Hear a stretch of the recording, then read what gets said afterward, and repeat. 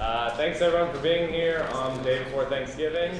You're definitely going to have a leg up over your classmates who chose not to come because this is going to be difficult-ish stuff. And we're building on it for next Monday. So first, any questions, Project 5, other stuff I can answer? Yeah? On the extra credit, is it all or none? No.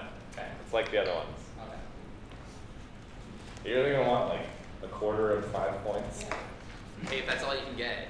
I mean, better than 0, I guess. You're not going to include like any error cases where you put like variables inside the body that aren't inside the declaration? No. So every program you're going to get is well formed. Okay. Just like all the examples. If you think that's not the case, then say something.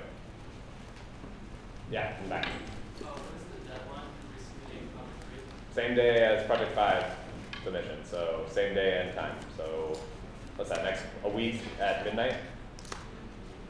Other questions? You have your hand up. You said a while ago that we're not having homework 5, right? We're not having homework 6. There'll be a homework on Lambda Calculus, just because it's going to be on the final, so you want to do a homework on it first. Not sure yet. It'll probably be after, to give you some breathing room between project and homework. Obviously, so sometime between Project 5 and before midterm. So that way you can get the answers back and everything, and that should be good. Yeah. Black shirt. Did you say we're getting our test back too before we get? You should, yeah. We want to have the test midterms graded by Wednesday. So hopefully that happens. Otherwise, if not, we'll figure out some way to get all 200 of your tests to you. Yes. Are we going to have a fine study guys? No. We already have midterm 1, midterm 2. The only difference is going to be the Lambda Calculus, which we'll have the homework on, so it doesn't really make sense.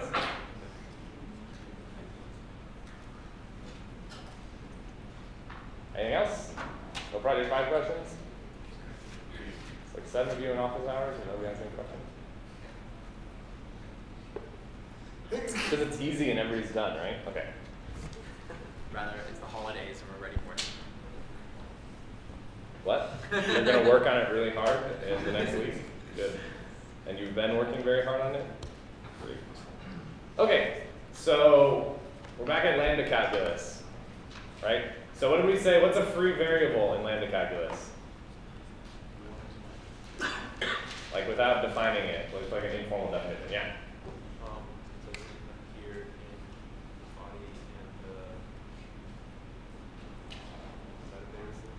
Say louder? Can't hear. the metavariable? Yeah, so it's not inside of an abstraction. It's not inside of a body with a metavariable of the same name. Right? So it means it's not referred to by any of the abstractions. Let's go full on review. So what are the 3 different forms that a lambda expression can be in? What was it? E. Yeah. Which is what? Or expression. Expression space expression, yeah. What did we call that? Did we give that a name yet? No. Okay, good. Application, yeah. Good. Okay, what's the next one? Yeah. Parentheses, expression, close parentheses. All right. Parentheses, that's like the easy one, yes. So parentheses to force grouping. Yes. So it's lambda variable dot expression. Yeah, lambda variable dot expression. What do we call that? What was it? An abstraction. Yeah, also a function, but the lambda calculus term is an abstraction. And there's a 4th one. Expression goes to ID. Yeah, expression goes to ID, which is just some kind of variable, right? Cool. All right, look at this. All this knowledge retained in the span of 2 days. Very good. Okay, so what does it mean for x to be free in an expression? What are the rules we have here?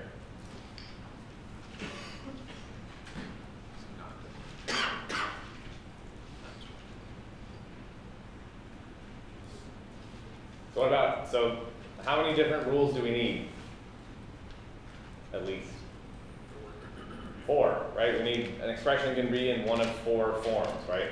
We can drop the parentheses because who really cares? It doesn't really matter for semantic purposes except for grouping an expression together, right? So we have three cases. So what about if the expression is the ID x? Would that mean x is free or not free? Yes? Yeah, it means that x is free, right? So if the expression is just the identifier x, then x is free in this expression, right? Why? Yeah, it's not inside any abstractions. Exactly. Okay. What if the expression is of the form lambda, let's say another variable y, epsilon 1, or e1, sorry.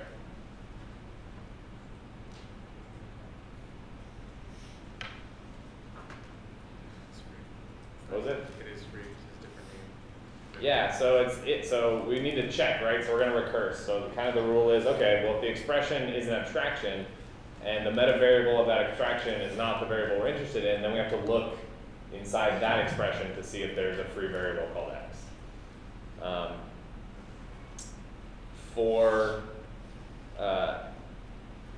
Wait, why is this? Did we go over this? I feel like we did not go over this. Oh, because we started here. Ah, okay, this makes more sense. That's why that sentence isn't finished. That's weird. Okay. Okay. Cool. Okay, so we've been looking at, so this is actually where we stopped with all the examples. Sorry about that. We already went over these. We talked about which ones are free and which ones are not. So these are the definitions that I thought we were reviewing, but instead you guys actually derived them very well. So that's even better on your part. Maybe I'll do this every time. Okay, so variable x is free if an expression is x, right? If it's just an identifier and that identifier has the same name as the variable we're interested in, bam, it's free. If we have an abstraction and the meta variable is not named the same thing as the variable we're interested in, and x is free in E1, then x is free, right? So this means we're actually recursing into epsilon to E1. Sorry, epsilons. Somebody asked me questions at office hours about first and follow sets, and I've got like epsilons and lambdas mixed into my brain, and it's very weird. Okay. So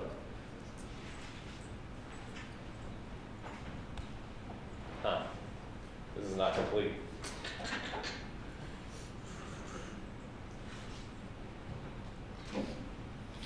I could derive it. I could look it up. Let's put it on the back burner. Okay, let's say, okay, so it's pretty clear if it's an application, right, this third rule. So if an expression is an application, then we say, well, if x is free in E1, then x is free, right, which is what we've seen. So if it's free in basically either of these E1 or E2, then we know that it's free.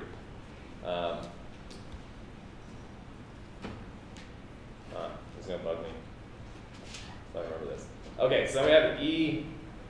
So here we're saying x is free in E2. Yeah, x is free. Yeah, that makes sense. I think these are the only rules. I'm not really sure what this and every occurrence of is supposed to be.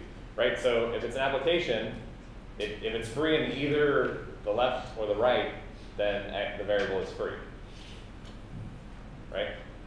Which makes sense. So everybody see how these definitions are recursive, right? So how do we tell if x is free in E1?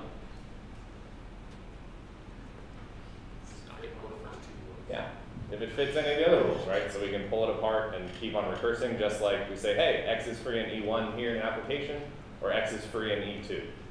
Super simple. So I guess the one case here that's not stated, right, is when x is not free, because we're trying to determine if x is free. So what would be the case where x is not a free variable?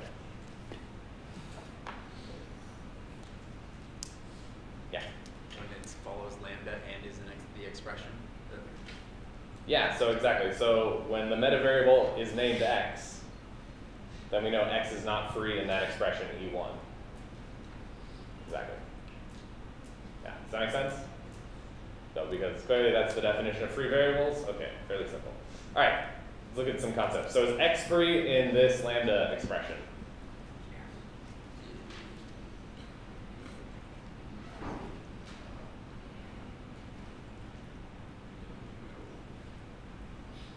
Yes? No? Maybe? Yes. Yes. Why? It's free because if you look at that, the one where it was E and E, if it's free in one, then it's free in them all. Right, so how do you parse this? What's the first topmost expression? X. Which are the rules? Yeah, E, right? So this is an application. So it's X, and then lambda X dot X, right? And that in itself is an expression, which has an inner expression of X. So yeah, exactly just from applying those rules, right? We can easily do this. So we say, okay, here's the whole thing. How do I know if X is free here? Well, if X is free in here, then that means X must be free in either of these expressions, on the left and on the right. And then the left one is just the ID X. And we know that that is, that's good, so that, that is free there, yeah? What does it mean for X to be free? What does it mean? What does it mean? What's the implication? We're getting there. We're building up. So we're building up our base of some terms that we need so that we can use them to define basically computation. So it means that it's not in the body of a lambda that has the same meta variable, right? Yeah, the definition you had earlier, I'm just having trouble figuring out how the rules apply based on where we're going. It should be clearer, but let's see. Okay. I can wait. Okay. Cool. Yeah. Is it something like some unused variable? Something like an unused variable? How would you define unused? Like you take it as a parameter or you define it somewhere else, but you use it for. But if it's defined somewhere else, does that mean it's unused?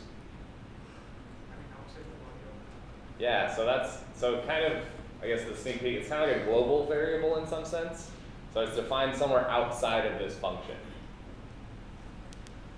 Is one way to think about it, but.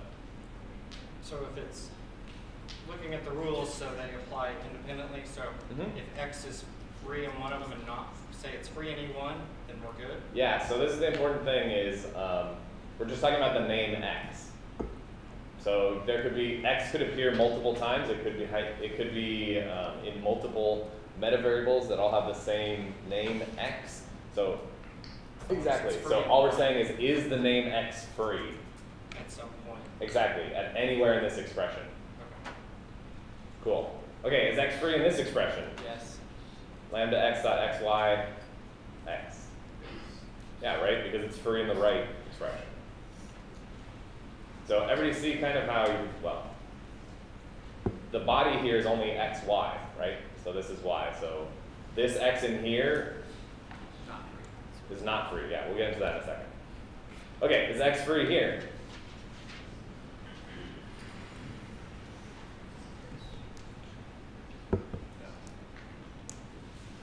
Yes? X is free? Why is X free?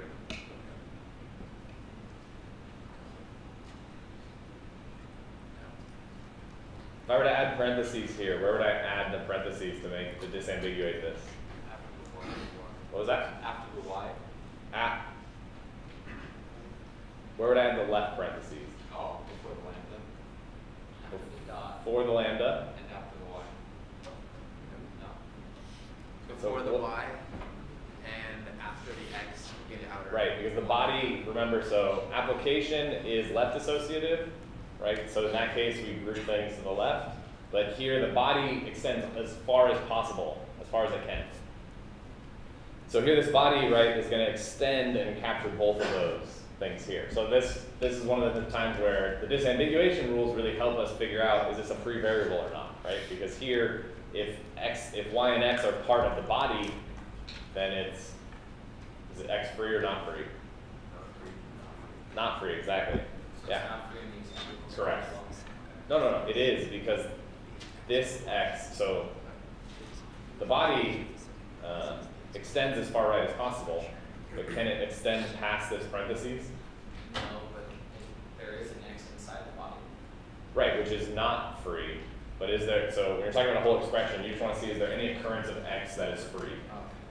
Yeah, so it was like an any check, basically, yeah. So in the second one, if you hadn't explicitly put the parentheses, we would have put the parentheses, the X, Y, and the X. Exactly, so getting rid of these parentheses here, means that the body of this abstraction is xyx, which would be xy grouped together, applied first, and then that applied to x in the larger one. And that would make x not free. Correct. Exactly. Awesome. Anything else? That's good. Okay. So free is really, really awesome. We're talking about a concept here. We're going to like define it here, and then we're going to go back to it later because it's very cool and very important. Combinators. So a combinator is an expression that does not have any free variables. Right? So if we think of this kind of like a function, right? It would be a function that refers to no global variables. Right? So it's kind of self-contained. It's also another way that they use to describe this called closed. It's a closed expression because everything you need to know about that function is right there. Pretty simple, right? Yes. Yeah. Okay, so is this a combinator?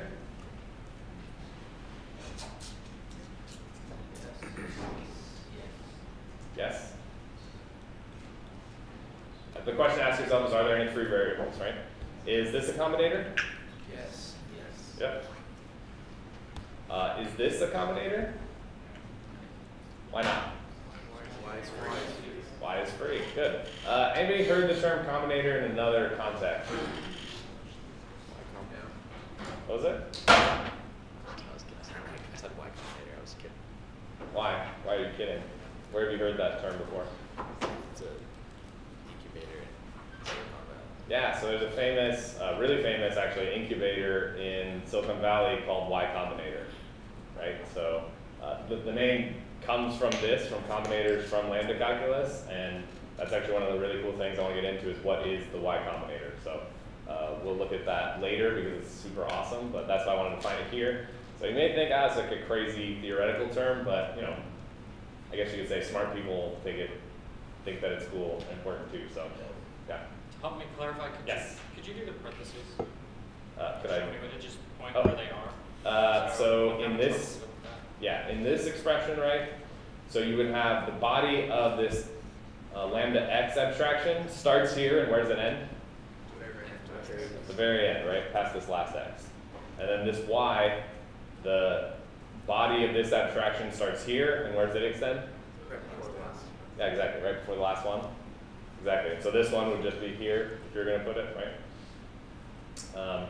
Same thing here. So the body would start after before this lambda, after this period, right, of this body of this abstraction with z, and where would it extend to?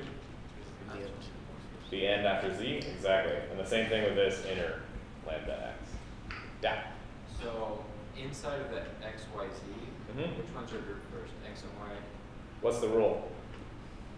left ones first, right? Yeah, they're left associative. So x and y are grouped first. Exactly. Yep. All right. Awesome. Cool. Okay. So now I have to say, what's the opposite of a free variable? So Free variable?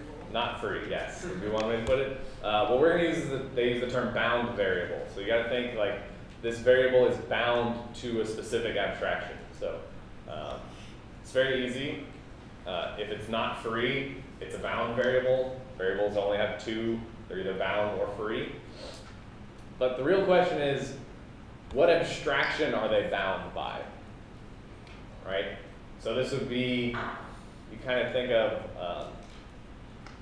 really one way to think about this is scoping, right? So what's the scope of this variable's usage? Right? So you kind of want to think about which, like a function, like we've been talking about with scoping rules, right? So we have a variable usage. How do we trace that back to where that variable was defined? Here we don't have local variables. The only thing we have are function parameters, right? Which we know how to then reference. Questions on bound variables? Okay.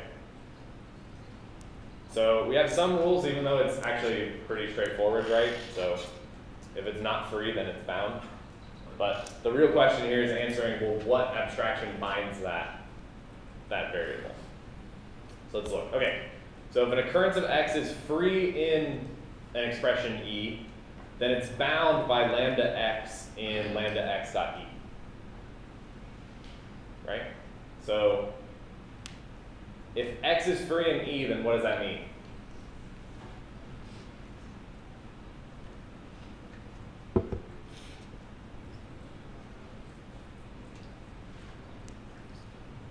Not part of any abstraction. What was that? Not part of any abstraction. Yeah, exactly. It's not part of any abstraction, right? And we know how to calculate if a variable is free. We can easily do it, right? So we say, hey, if we take that same expression, right, and we add a lambda x around it, put that as the body of an abstraction with the metavariable of name x, now we know that x is now bound in E, is now bound by that lambda expression, right? So x was free, no abstraction was binding it. So if we put an abstraction with the name x, then we know that x is bound by this abstraction.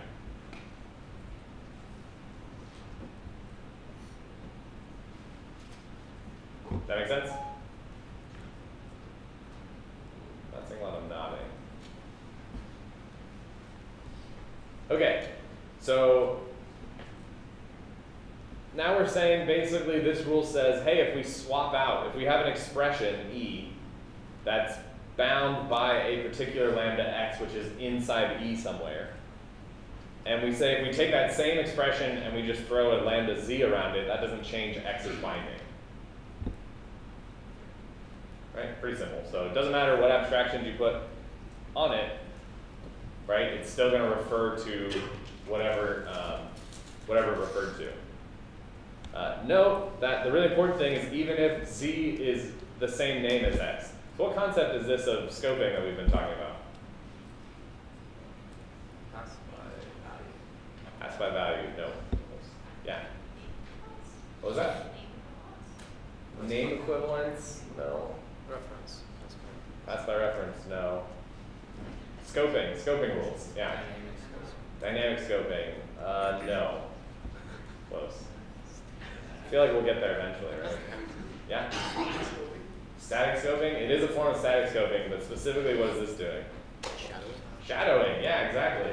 So basically this says, hey, if x is already bound to a particular abstraction, if you put another abstraction over it with the same name x, it still refers to that inner scoping, right?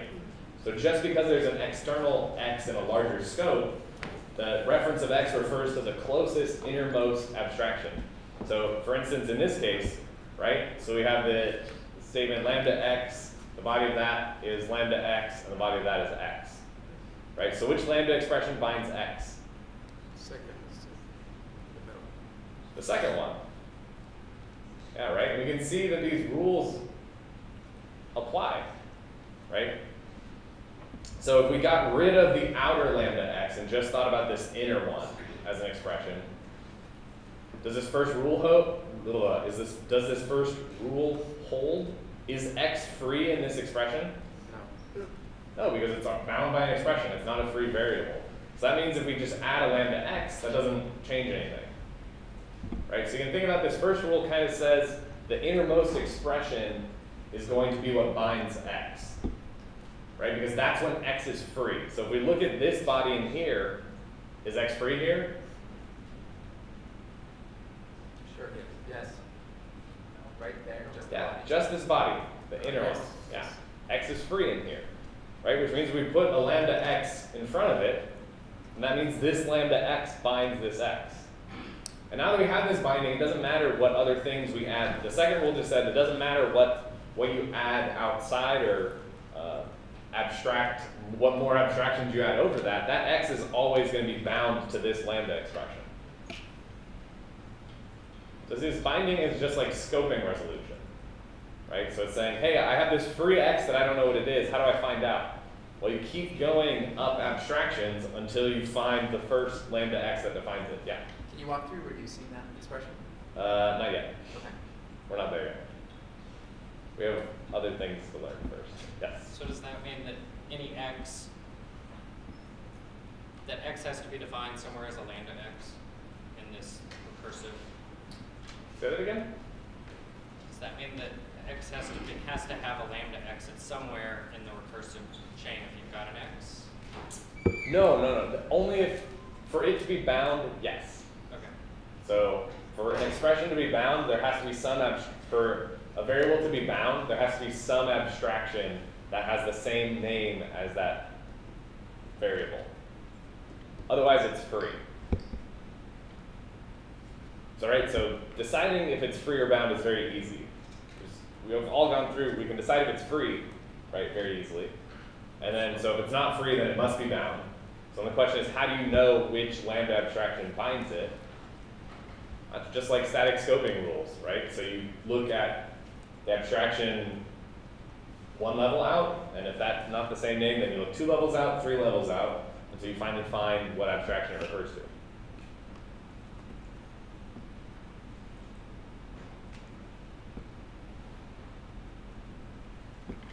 Anything else? Okay, there's one more. Oh, wait, somebody said something. Okay, so there's one more rule, which basically just says, hey, if x is bound by an abstraction in E1, then it doesn't matter if application doesn't change anything, right? It doesn't matter if you're applying an E2 or you're applying E1 to E2. That doesn't affect the binding scoping rules.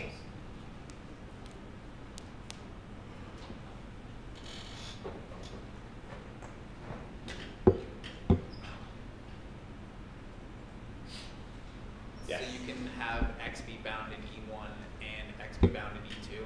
Right, exactly, because it's just about the body of an abstraction, right? So can a body of an abstraction span 2 applications? No. To me, really, this is almost superfluous because it's only talking about the body of an abstraction, right? So a body of an abstraction can't span across 2 applications because it's an expression, right? So, so yeah, so if you have a variable x that's bound, it doesn't matter if you what happens on the applications, they don't affect each other in terms of binding. All right, let's look at some examples. Okay, so which variables bind to what?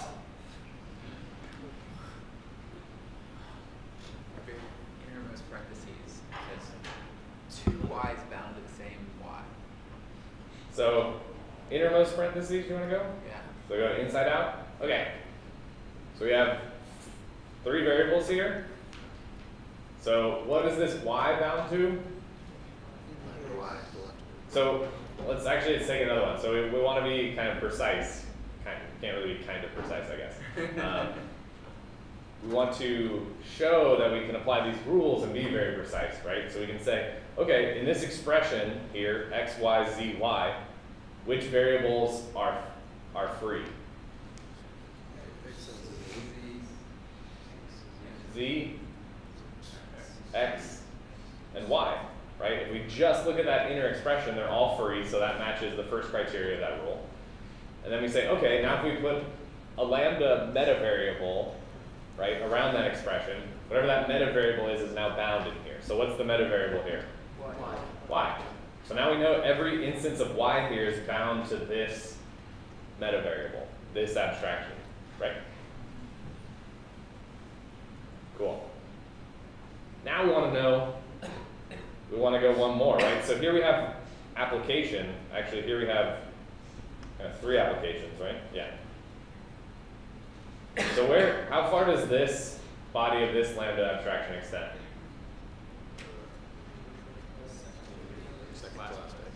Second to last. Or also One parenthesis. this one? No. Here. Yeah. Yeah, so it extends here, right? So this is the body of this abstraction. So what variables are free in here? Is y free in here? No, because it's bound by that inner abstraction, right? What variables are free here? X and z.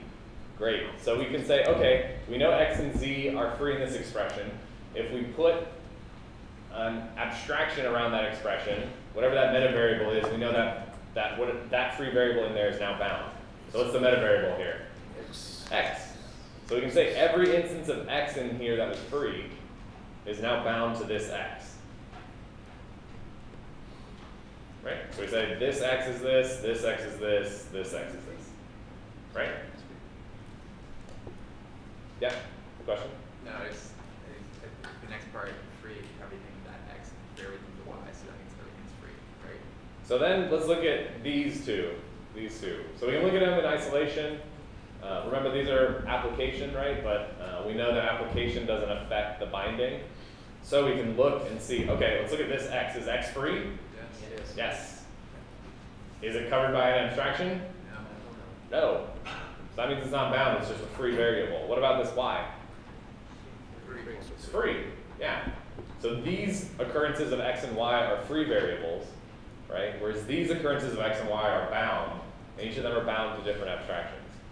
So if we were to color it, well, I don't want to color it, but that's not fair to people who are colorblind. So I underlined every variable that was free, and I bolded the variables that are all with this abstraction, right? All of these x's. And I italicized all the y's, all the variables that are bound to that abstraction, right? So this would be something that could be asked on a test, right? So could you say that even though an overall expression is not a combinator, it's made up of combinators? Is an expression made up of expressions? Yes. Is it? Yes. Convince yourself, one way or the other. Yes? Then yeah, then exactly. So if the whole thing isn't a combinator, then maybe the inner thing is a combinator, right? But here you have the innermost is this, which has a free variable, so it's not a combinator.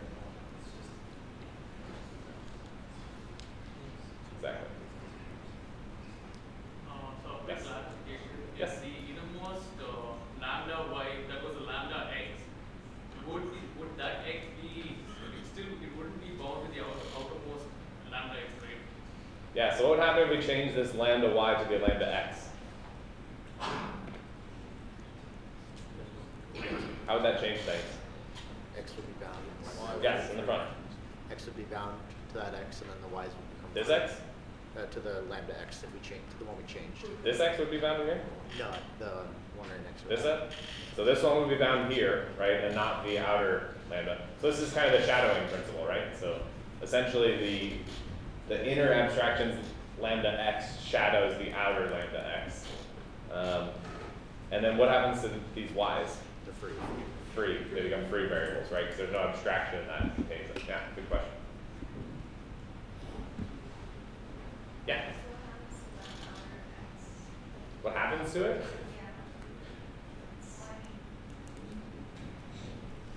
So we don't know yet, but right now you can kind of think of we're defining the scoping rules of variables in our functions. So we need to define those if we need to know what, because that affects how we actually compute and resolve things, kind of. So, yeah. Yes? A variable is bound if every instance inside the expression is free, right? Yes. So if that were a lambda x, and x wouldn't be free in that instance, right? So you mean this was lambda x? Yeah. So the question is, so remember we actually, when we first looked at this, right, we looked at the x, y, z, y as an expression, and we said, what are the free variables in here? What are the free variables? So I'm going to say again, what are the free variables in here? When is lambda x? Or when No. So we're not, remember, we don't even look at anything outside. We say just the body, just this body expression, which variables are free? all of them. All of them, exactly. So it doesn't matter the abstraction that's outside of it, right, until we want to say what binds it, right? So even if this is a lambda x, the body, inside the body, x is still free. Yeah, so you think you're just looking at that thing in isolation by like blocking out everything else but that expression. So you say, is x free there? The answer is yes, and it doesn't matter what abstraction is outside of it. All right, let's look at another example.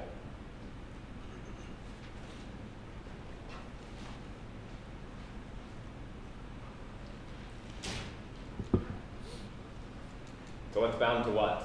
And what variables are free?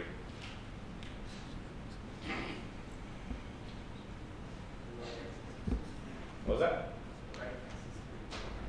The right x is free? And what about everything else?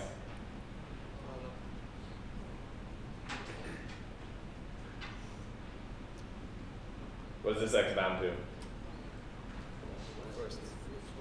The first abstraction, this one here. What about this y? The second. The second, and the z? This one. Yep. Boom, right? So the x is bound to that x in that lambda expression, or that lambda abstraction. This y is bound to this y, and the z's are bound to z's, and this x is a free x. Free x. Okay. What about this?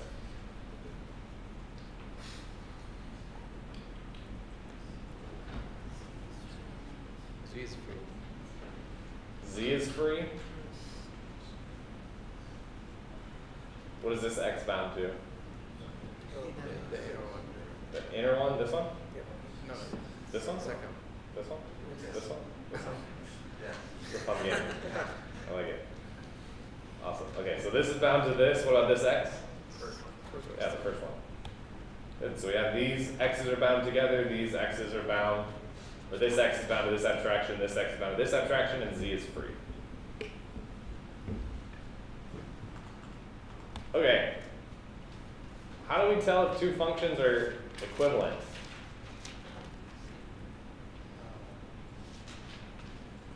Same number of arguments. Same number of arguments? Same return type. Same return type? That's only about type equivalence though, right? Does that mean the actual functions themselves are equivalent?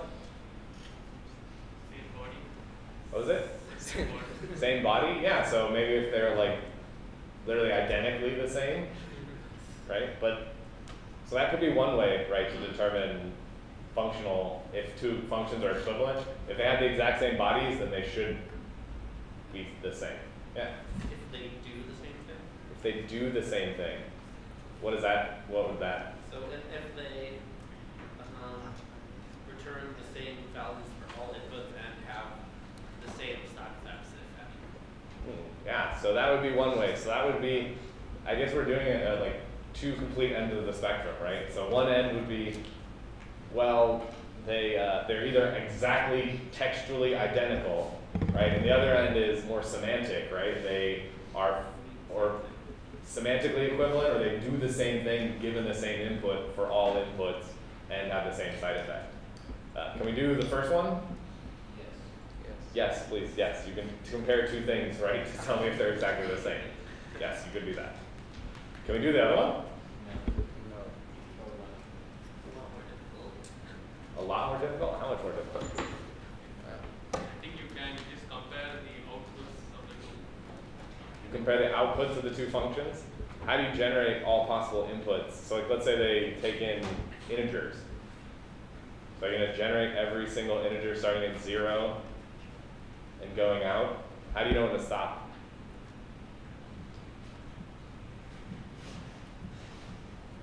Yeah.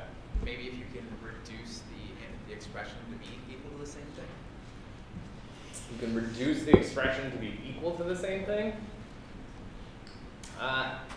In Lambda Calculus, reduction is more of like an execution thing. So that would be, you still have to give it input, right? So you have to apply it to something, but you have to apply both functions to the same thing, make sure they have the same result. But it have to be for every single thing you apply it to, it's the same thing, yeah. Yeah, same. Oh, wow, because the order doesn't matter. Structural equivalence, like the equivalent in this domain is structural equivalence. Yeah, so maybe they're structurally equivalent. I like that. I like that. Can't you only compare the inputs outputs if the input is a finite set? Because as long as the input is not a finite set, it seems a lot like when you're dealing with a Turing machine, it's recognizable but not decidable kind of thing. Yeah, so let's think about it, right? So let's say even if it was 5 numbers, what happens if the function is looping forever on one of those 5 numbers? Or it seems, do we know if it's going to loop forever? Maybe that's just what it's doing, right? Do we not know if we need to have it keep executing for longer, right? So I think even that way you'd still get into problems. I don't know off the top of my head if that's equivalent to the halting problem or not, if two functions have exactly the same output given the same input. I kind of intuitively think so, but I don't know. I don't know a proof of that. So let's go back to this concept. So structural equivalence. So what would it mean for two functions to be structurally equivalent? have the same logic. What was it? Same logic. Same logic. Yeah, what was that other one? Same operations. What about those operations? Yeah. I was going to go with same number of bound variables. Yeah, same number of variables. Yeah, definitely. If you can have same parse trees for both functions. The same what? Say it again? Parse trees, that means the right. I didn't hear the word. What was it? Parsing trees, basically. Ah, parsing trees. Ah, yeah. That's so that's their have the same operators. Parse tree would be they have the same operators, kind of in the same order. That's kind of what I would think of that. How do you? But could you make a program that has the same parse trees that are semantically different? Like, how do you compare the parse trees?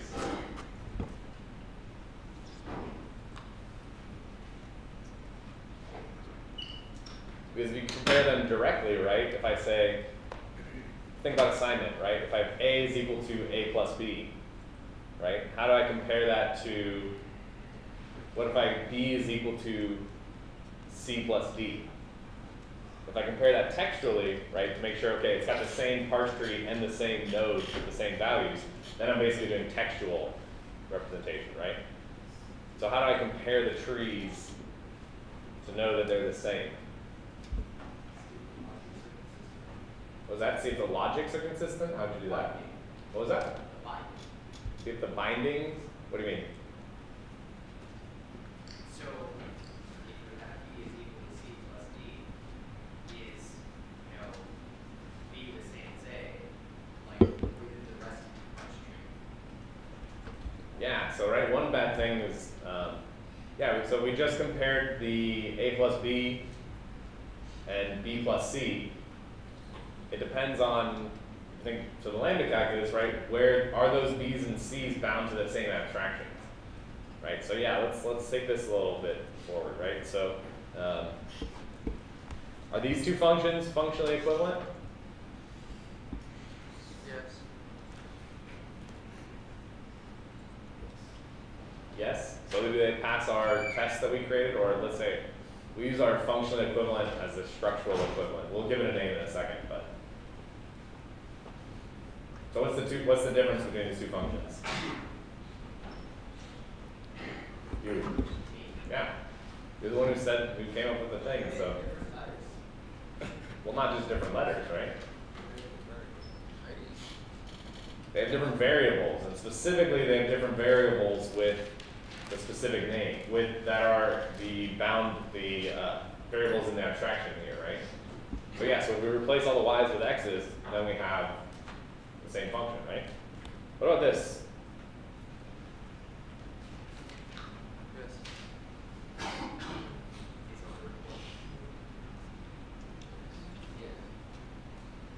Are these the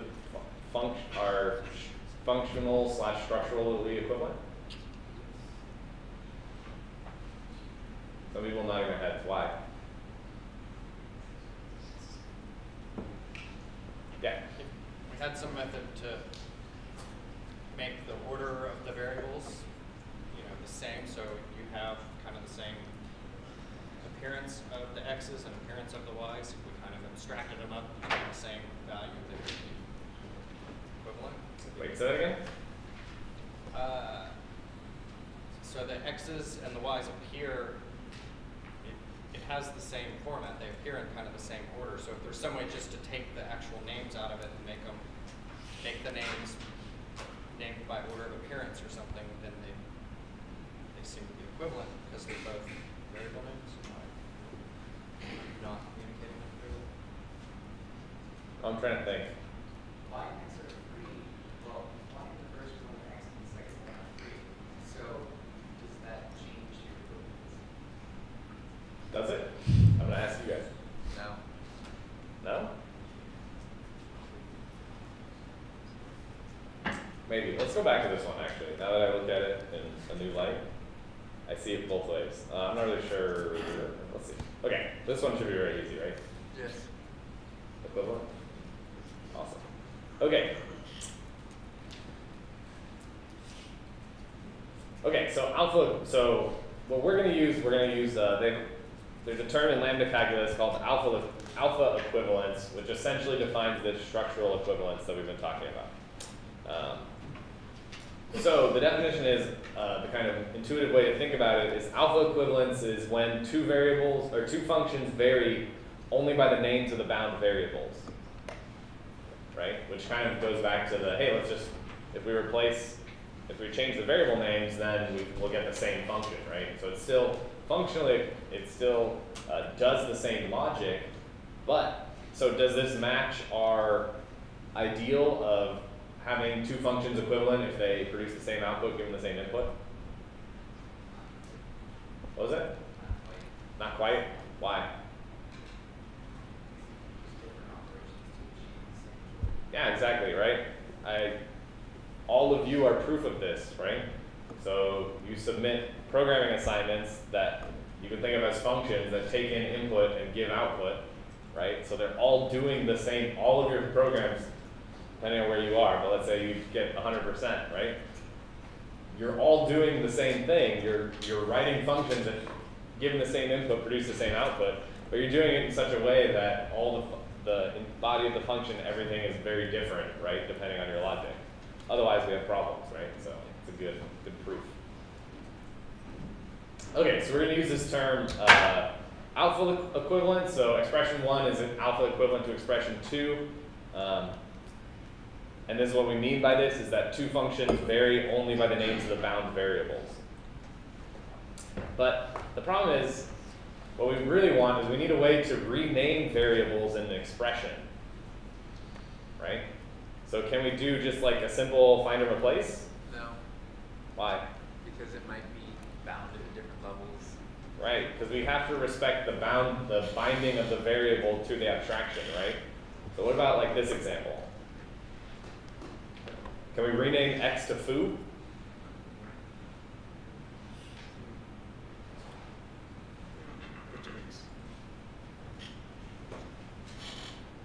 Can we? Yes. Yeah. Yeah, that's what we can, right? We can just rename x to foo. What about y? Can we rename it to bar? Yes. Yeah. Can we rename y to x?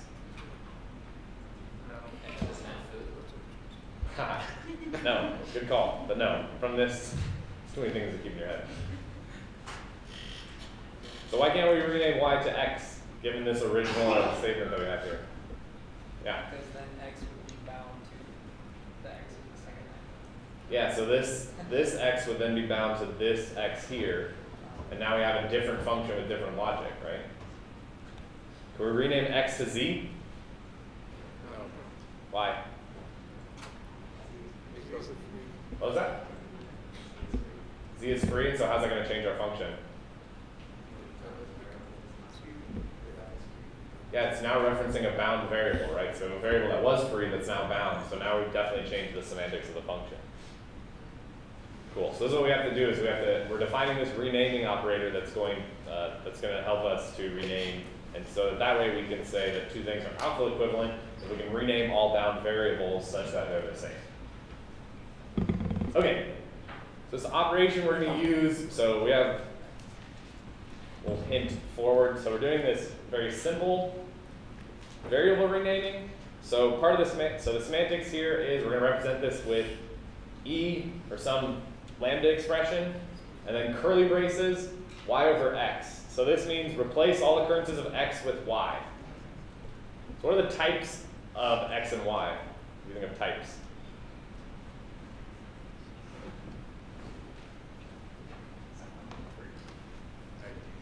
What was it? IDs, yeah, exactly. That's the important thing here about renaming. We're only renaming variables. So we can't, so x and y can't be arbitrary lambda expressions here in renaming, because we just want to rename one variable to another name. Cool. Okay, what are the 3 expression cases that we need to take care of? What was it? We said something, yeah. Expression. What's the next one? Expression equals ID. Expression ID. Lambda ID. Yeah, lambda ID, lambda metavariable body, essentially, right? So we need to do that. So we need to handle all these cases. Okay, so the expression, so we're going to do this like we did before, where I thought you already knew this. So if the expression is x, then what's the result of applying a renaming operation on this renaming operation on x? Y. Exactly. So if it's the thing we're looking for, if it's x, then change it to y. What if it's something else? What if it's z? I can speak beyond.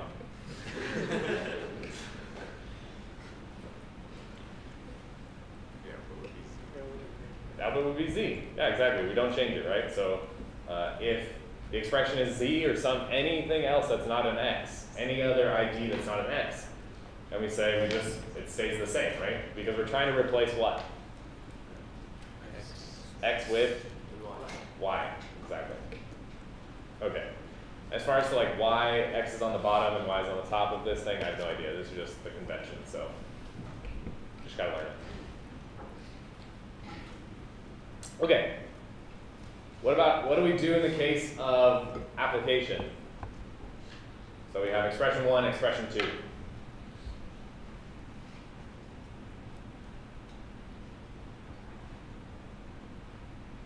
Ask the question again.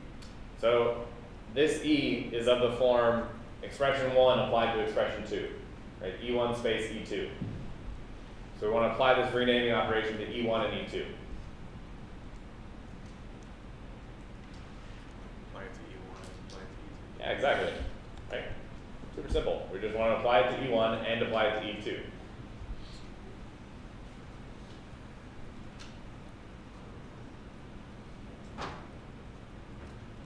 Okay.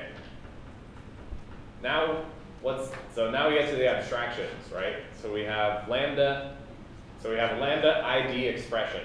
So what are probably, you can maybe see there's kind of a similarity here between the cases that we're trying to define here.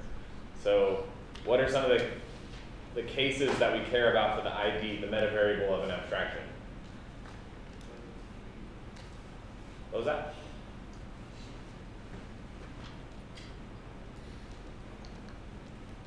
Yeah. You don't change the number of bound and unbound variables in the body.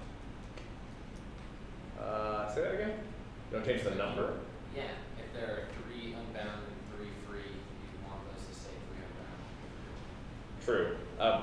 So more looking at these cases, right? So this is saying like, hey, so the first case, we have expression goes to an ID. And so the two cases here are either the ID is X or the ID is not X. Right? These are these two cases. So in this third case, the next thing we have to deal with is the lambda abstraction, right? So we have to somehow propagate this renaming operation into the body. What are the two cases we care about? X is free or X is bound? X exists in Kind of. or X doesn't exist in expression. Kind of. Actually, okay, let's look at this. So,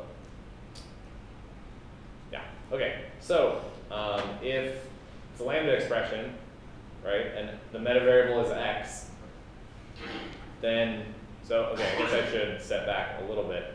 This renaming operation is very simple, so it just does renaming. So basically replace every occurrence of X with Y. We're going to do other things on top of it that are smarter, that take these things into account. So basically it says, hey, if the metavariable is X, then change that to Y and apply the renaming operation to the body. So what if the metavariable is not X, if it's something else? What was it? Yeah. Don't do anything. Don't do anything. Well, except pass it through, right? Exactly. So we covered all the cases? Can expression be in any other form? So what are the three forms, right? So we have ID, we have application, and we have abstraction, right? So here we have two cases for ID, one where the ID is X, and one where the ID is not X. And here we have the other case, we have two cases, one where the metavariable is X and one where the metavariable is not X. Right? So with those, what is that, 5 cases? I better count quickly. So those 5 cases, right, those we know that those cover all of our cases here. Pretty easy, right? We'll just change every occurrence of x to y. Okay, let's look at some examples. Let's look at this. So we want to apply lambda x dot x. First thing, is this expression a combinator? Yes. Why? No free variables. No free variables, exactly. So what are we replacing? Are we replacing foo with x? X with foo, exactly. So we apply this here, what's the first step? What are we doing? What are we changing? Yeah, so we're changing this x here to be foo, and then we're doing the body of that. We're going to pass this renaming operation, and then we're going to apply this renaming operation to the expression x. And what's that going to change? X to foo. Boom. So we've renamed x to foo in this expression. Okay, let's do a little harder one.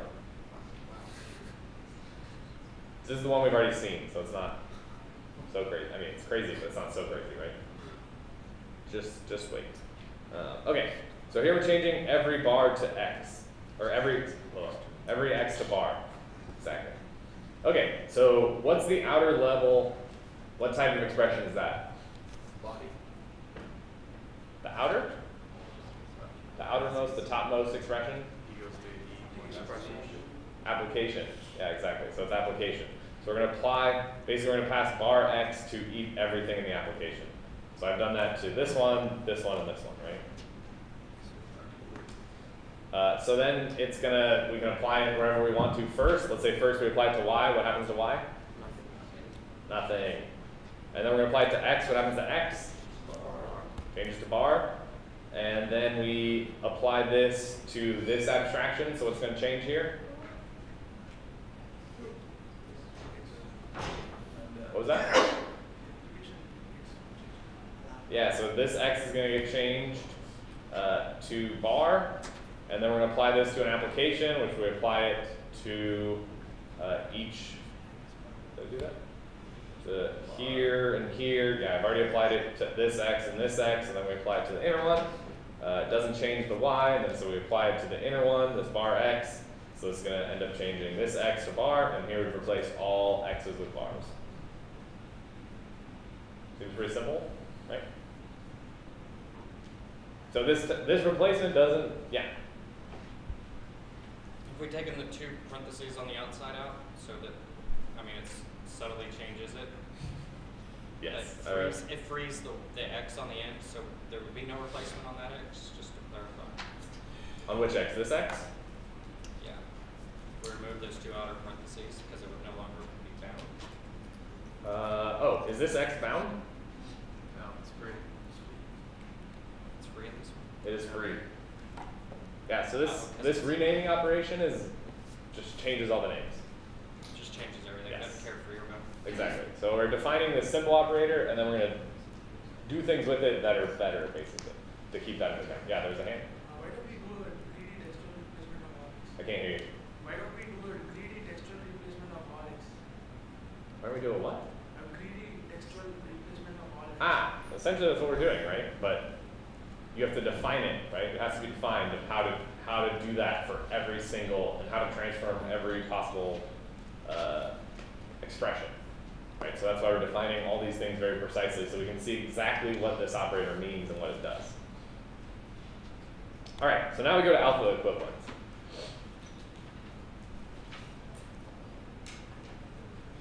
Okay, so what we're going to find is that two expressions are alpha-equivalent if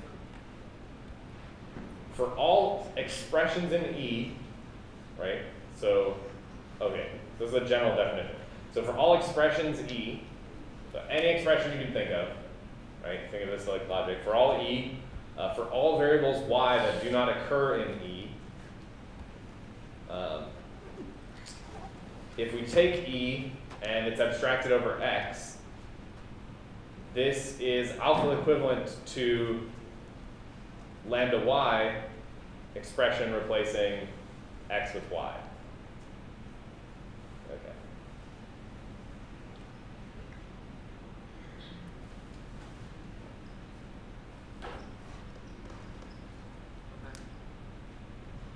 right? So if we take, so basically, this just does exactly what we thought and what we wanted to do, is hey, if we replace the bound variable and we change it to something else and change that inside, then those two things are alpha equivalent.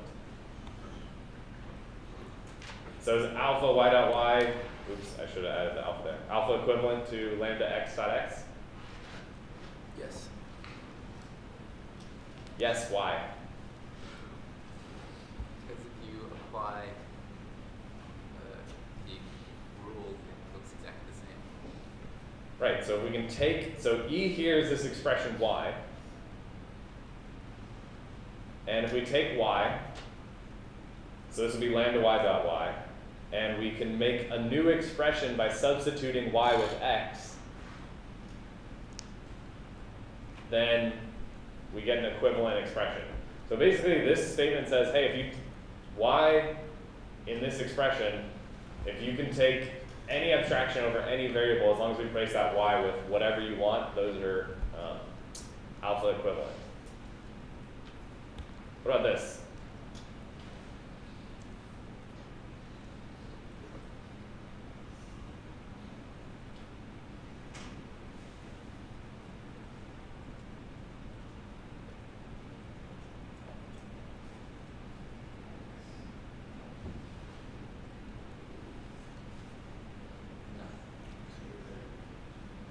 Yeah. I have a question about the rule. Yes. When we're doing the comparison on E, is E just the body of the expression, or is it the entire? So here E is the body of the expression. Yeah. So this defines alpha equivalence of functions, right? Because or abstractions.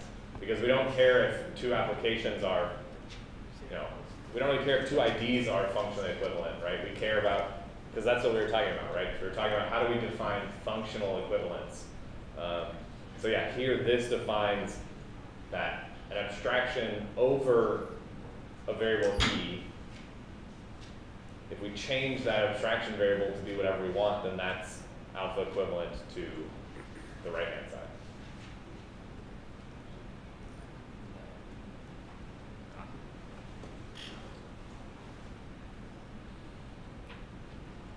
No, why no? Y, Z, and then Y, X. So if you changed all the Y's, it would turn out to be functionally equivalent. Just by that definition, if I replace all Y's, Yeah, so that's actually a really good point. So this would actually definitely be no, because this is an application, right? So E here is like this whole thing. Is this whole thing in the form lambda something dot E? No, exactly. Yeah. So that would definitely not make these function equivalent. Let's look, what if we get rid of the x, y, and the y, x, and just compare these inner functions?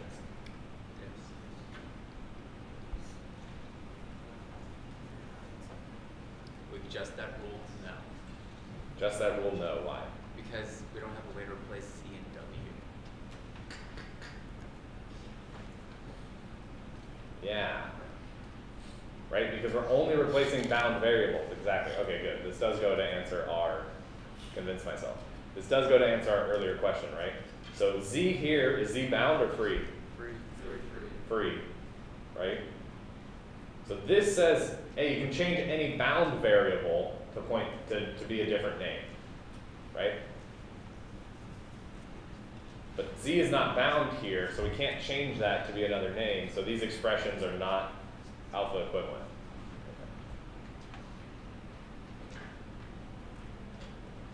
Good. That makes sense, right? Which makes sense, right? Because if you have a function that references a global variable, and you have another function that references a global variable with a different name, now you can't really tell, these functions are not necessarily the same because depending on the context that they're ran in could have different results, right? But if they at least reference the same global variable, then you could say they're functionally equivalent because they have the same operations and they just vary based on the parameter name.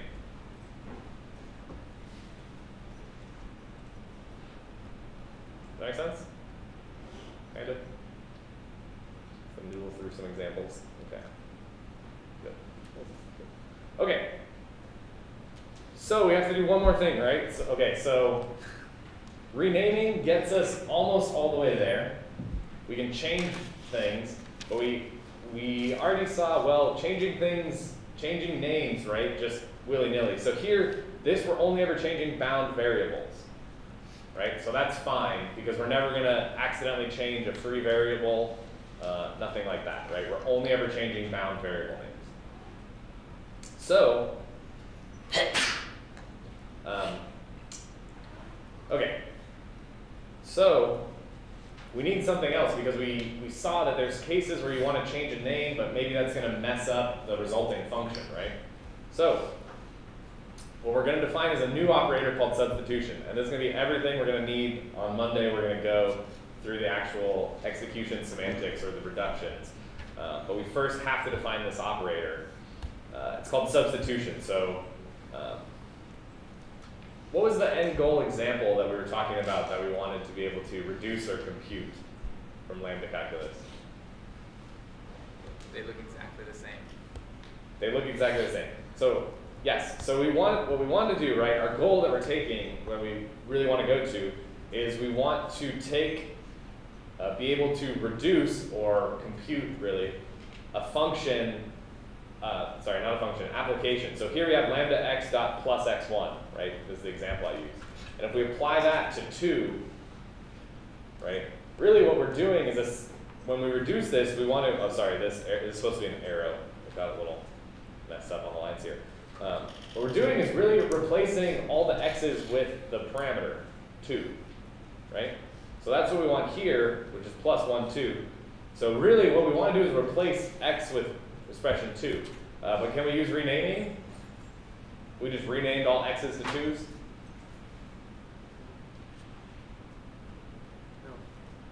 No. Like in this simple example, yes, but we've already seen cases where renaming completely changes the function meaning.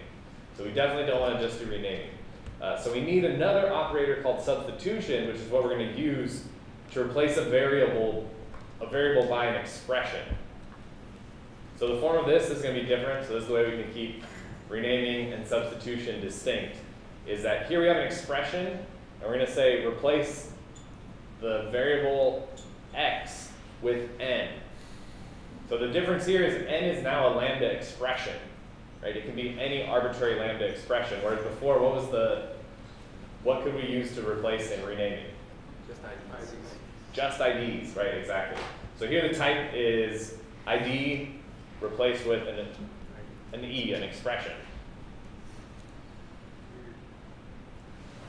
So then you can, once we have this, right, once we're able to replace a variable safely with an expression, then we can use that to reduce this application by replacing all of the x's with 2's, and now we've done some computation, as we'll see. You have to trust me, at least right now, to show that that actually is computation, but this is where we're going, and this is why we need to define this new operator. Questions on the substitution operator? All right. So yeah, it seems pretty simple. So this is kind of where we're going. We want to say, hey, if we have the expression plus x1, we want to replace x with 2. What do we do? Or we want to, substitute. We want to substitute x for 2. What do we do? Like intuitively, without thinking about it too much. Set x to be 2. Yeah, exactly. We're just replace x with 2. Bam. So we want to get plus 2, 1. What about in this case? So here I have an abstraction of lambda dot plus x1. And I want to replace x with 2. Remember, you can only, this can be an arbitrary expression, right? you can't replace the first one. Definitely can't replace the first one. Why? Because following a lambda has to be an ID. Mm-hmm. You can't replace, it can't be an expression. Exactly. Yeah. So you definitely can't replace this x, right? Because it has to be an ID from the syntax that we know.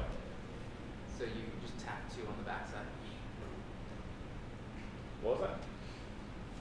Like you would apply 2 to this function. Apply 2 to this function. We'll see exactly how this works, but you know, here we want to think about substituting x with 2. What's the difference between this x here and this x here? Bound. Yeah, bound. This x is bound and this x is free, right? So we can replace a free x with whatever expression we want. But here, there's nothing to substitute because x is already bound. So we actually can't go into that expression to replace that x with something arbitrary.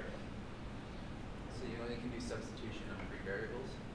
Yes, which we'll get to, but I'm trying to build up some intuition. So when we look at the rules, they kind of make sense. They're not just arbitrarily handed down. Okay, let's look at something that's slightly more complicated. So here I'm actually using, instead of 2, here I'm using, so what we want to replace all occurrences of y with the expression lambda z dot xz. And our expression that we're replacing is lambda x dot yx. So does the first thing hold? Can I actually do this replacement? Yes, sort of. Yes. So if I replace this y with lambda z dot xz, is that okay? No, because it binds the x inside that function. Exactly. Everybody see that? So if we replace this in here, like this, right? Where is this x bound to now?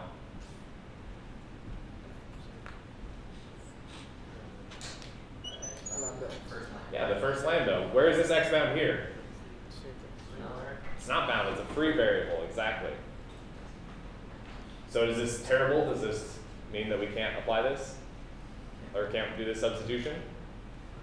You have to like rename it. Rename what? Yeah, so the way it's done is instead, so one thing we can do, can we rename the free variable x? Yes. Yes? Would that be an equivalent substitution?